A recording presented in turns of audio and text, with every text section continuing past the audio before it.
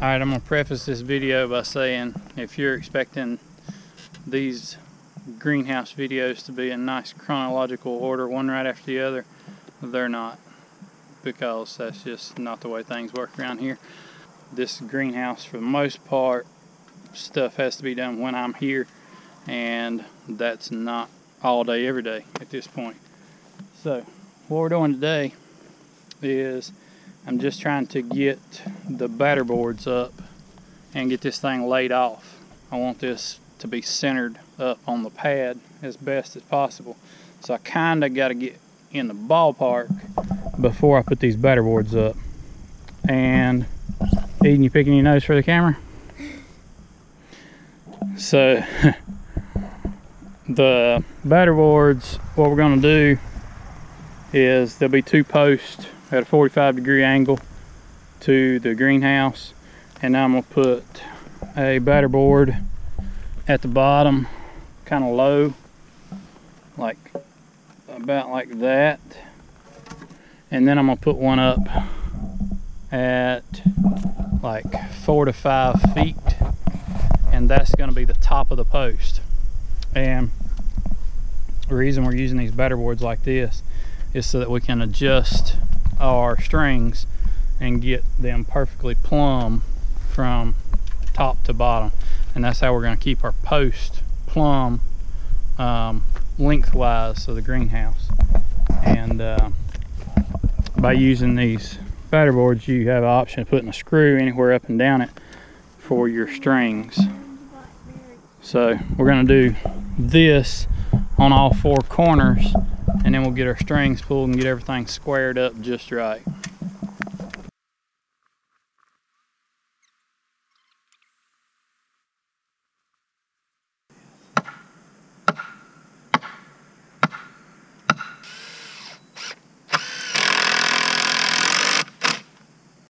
Alright, so this is what I was getting at with the batter boards. This is going to be my shortest one. Actually just worked out that way because these posts are the shortest, but I put them where I knew the post that was going to be driven in the ground the furthest would be. That's the reason this batter board right here is on top of the post. And you see these posts for the greenhouse are come pre-drilled, which is pretty nice. If you've ever tried to run self-tapping screws or bore holes in this stuff, it ain't no fun, and you can go through a bunch of drill bits in a hurry. But this one is drilled for bolting on your baseboard at the bottom of the greenhouse, so that's how deep they intend for you to put it in the ground. So if you're using like not sure if I'm going to use 2x8s or 2x10s, because lumber's come down now, so thinking about using 2x10s. But if you go 2x10s, I mean, you've got 4.5 inches below that, so you're looking at putting her in the ground about 2 foot. Down there, there's a little bit of fall on this pad. That's intentional, because I don't want the water to stand in here. I want it to run out the front.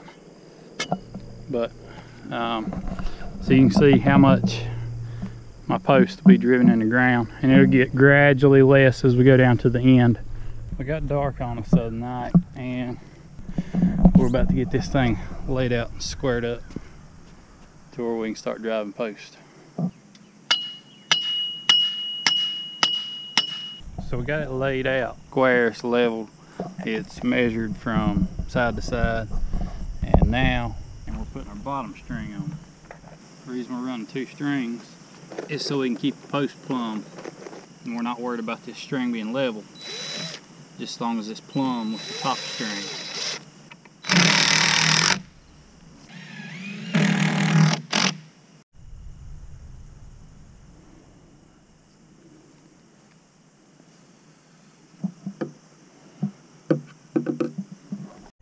So this is going to be by far the least fun part of this whole project, I believe.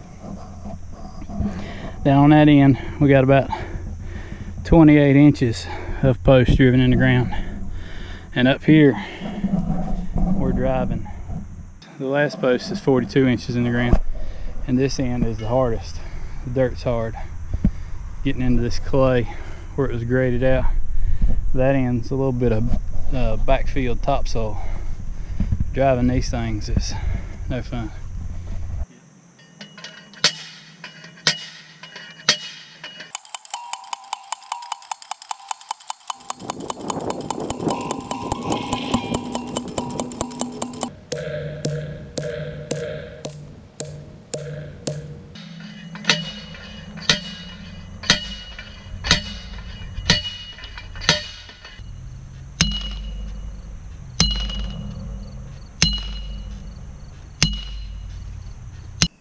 That last part where we were driving post, there was a whole lot of that.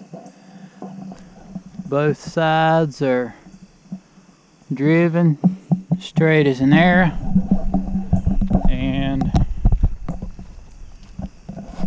I was planning to start putting up the arches first thing in the morning, but we've got a truck to load for Monday, so we got to wash a bunch of squash tomorrow. But we did get the arches over here. This is going to be a really big unit. This right here is half an arch.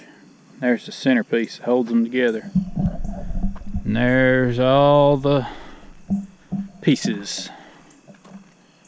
I don't know how many of these things there are, but there's a darn pile of them. This is a purling clamp. Two of them go together and hold all the purlins on. It's going to be quite a job getting the rest of this thing put together, but I don't know. I said this is the hard part. This might have been the easy part, but it's done. Feels like a pretty big step because it was a lot of work getting on in post drive. When you're running that post driver, it feels like it's 248, but there's actually only 48. Anyway, these videos are probably not going to be in chronological order, but